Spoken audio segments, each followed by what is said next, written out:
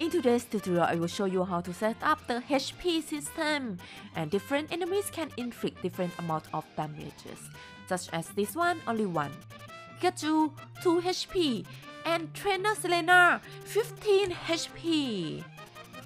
Then I can also collect an apple to restore some amount of the HP, and having this Pokepuff for full restore.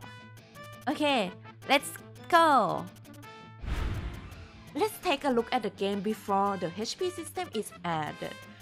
You can see that now the amount of HP is still 0. Also, touching enemies does not decrease my HP. And collecting apples cannot increase my HP amount either. But we are going to fix all of this in today's tutorial. In the current program, you can see the game screen here, and I have the head-up display set up here. There is the port H, which outputs the number of hearts, and it is shown by this number object. But right now, I haven't sent anything to the port H yet. And moving to the right, we have different enemies here. The first is Slowbro, the second is Pikachu, the third one is Trainer Selena. And I have an apple which will recover some amount of HP, and then this Pokepuff for full recovery. Okay, let's go to the first step, which is to add some HP to EV. In this step, we need a counter to store the amount of HP. So we go to middle, frag counter, random, and counter. Then for this counter, we have to set the starting value to be the max HP. And in this case, it is 30. And the mode should be range from 0, which is the minimum amount, to 30, which is the max HP of the EV. Okay, and then we have to connect the output here to the H port. Because H port connects to the number nodon in the head-up display. Okay, let's take a look at our game. So now you can see that we have the number 30, which means now EV has 30 hearts. Okay, let's go to the next step. In the next step, we are going to make sure that when we hit this Slowbro, the HP will reduce by 1. Next, we are going to make sure that when the EV touches this Slowbro, the HP will reduce by 1. So we need to detect if the EV has touched the Slowbro. So we go to Objects, Sensors, and then Touch Sensor. We resize it to be around the same size of the box. And then we connect this to the box. Then we go to the setting. We want to check if a person has touched it. And disable visible. And the output timing should be on touch because we want to reduce the HP only once. And when this output is 1, right, we have to count down this counter, which is the EV's HP. Okay, let's take a look if the Slowbro is now able to attack EV. Oh, ouch. Yeah. Now you can see that touching Slowbro will reduce the HP by 1.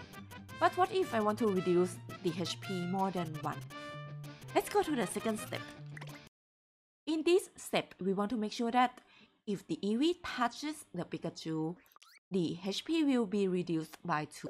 So we have to copy the touch sensor and then connect this to the box. And then if we connect the output of the touch sensor to the counter, the HP will only be reduced by 1, but we want to reduce 2, so we need another helper. We go to middle and then convert trigger from 0. So this means that then value changes from 0 to other value, it will send out a signal. So yeah, let's set the output from the touch sensor to the input of this trigger. And then the output of this trigger to countdown. So what will happen here is that when a person touches this box, when the EV touches this box, the touch sensor will send the signal to reduce the counter by 1, and then at the same time it will trigger this nodon, and this nodon will send another 1 signal to the counter. there will be 2 countdowns and the HP will be reduced by 2. Let's try it. Okay, so now we have 29 HP after touching Slowbro. And now we have 27 after touching Pikachu. The next goal is to reduce the HP by 15 when touching Selena. But we are not going to copy all the trigger nodons. Let's see how we are going to do it. To reduce the amount of HP by 10 when touching Selena, we can do the same as the Pikachu and then copy 10 trigger nodons, but we are not going to do that because it's too expensive. I will show you an alternative method. But firstly, let's copy the touch sensor and connect it to the box nodon. And then I'm going to add a flag here. This flag will be set to true when a person touches this box. Next, I'm going to need a timer. Then I connect the output of the flag into the timer. In the timer configuration, I do not want to delay the output. I want to send the signal to count down the counter. The idea is that I have to keep sending a signal to the countdown part until the value in the countdown is reduced by 15. But how long is that? The experiment I did show that if a signal at the countdown port is on for 1 second, we can reduce the value at the counter by 60. So in this case, we want to reduce the value by 15. Therefore, we have to continue output this for 0.25 seconds. Okay, let's close it. And when the timer has received the signal, it should turn off the flag as well. And don't forget to link this timer's output to countdown port. Okay, let's take a look if we can really reduce 15. Okay, now we have 27. And yeah, now the value is 12. It shows that we can reduce the amount of HP by 15. Yay! Now it's time to make some potion. Let's make this apple a potion that can recover 12 HP.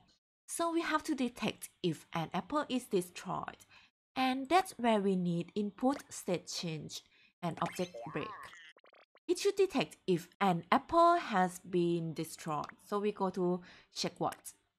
And then disable everything. Enable apple. So now when an apple is destroyed, a signal will be sent here. And then we repeat the same thing as what we did with Selena. So we copy the flag first. We enable it when an object is destroyed. Then we have to set the timer. For this timer, because we want to recover 12 HP, we have to recompute this. Like by computing 12 divided by 60, which is 0.2 seconds. And when the timer outputs 1, we have to turn off the flag. Then for this one, instead of connecting to the countdown, we want to increase the HP, so we connect this to count up. Okay, let's test the apple. Okay, so add the apple. After collecting it, yeah, my heart, it is recovered by 12 points. Yay! In the last step, I'm going to show you how to create a max potion. Again, I need this object to detect if a turnip is destroyed. I copy this one, then change from apple to turnip. Then, when this is true, I will just reset the heart counter here. Okay, let's take a look.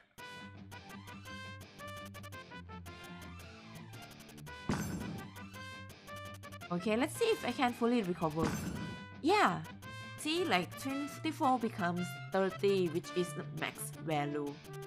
And if I hit Selena again, yeah, my HP is reduced by 15. And that's it for today's tutorial, guys.